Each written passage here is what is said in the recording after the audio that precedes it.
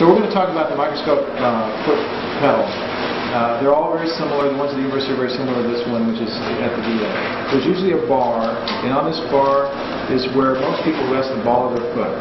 And in front of the bar is usually the focus, and behind the bar is usually the zoom. And so what that means is that when we'll look over here on the microscope, there's a device here that moves the whole microscope up and down.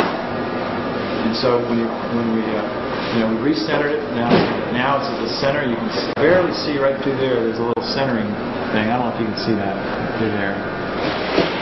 And when I push the focus up or down, see how it just moved, that little thing just moved up, so the microscope's moving down. When I push the other way, focus goes the other way. Alright? So when we push the focus on the pedal, the microscope moves up and down relative to the position you had at the very beginning. Now when we change the zoom, you can see right here that the internal zoom is changing to give us more. This is less mag 0.4 or more mag. Here's the maximum mag you can get, which if you really want to zoom up, you almost never get that high. So in front of the bar is focus, behind the bar is zoom. Now the assistant has a separate mag switch. Here you can see fixed at 0.4, fixed at 0.6, fixed at 1. So the assistant has a different zoom than you have.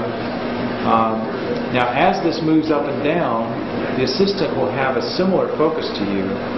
So usually as the surgeon moves down its focus or moves up his or her focus, the assistant's in sync.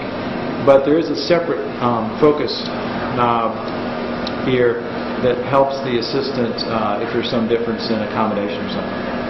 Okay, so in addition to the ability to zoom and ability to focus with these pedals, there's also an XY. And so what you do at the start of the case is you push the XY, you saw it just centers it. So that centers the microscope in this box relative to the stand. And so now, if you want to just make subtle variations in where the microscope is, you use this little joystick with your toes and you move it around. You can see how it's moving to the left or to the right. Now these positions left and right are always relative to the surgeon microscope. So you have to keep that in mind and keep this is in the same direction as the surgeon, so that when you go up, the microscope goes up, and when you go down, the microscope goes down. Now there's other switches on this device, and there's one that makes the light go on and off. There's two lights. It's not working right now. We don't have it on. But these are lights on and lights off.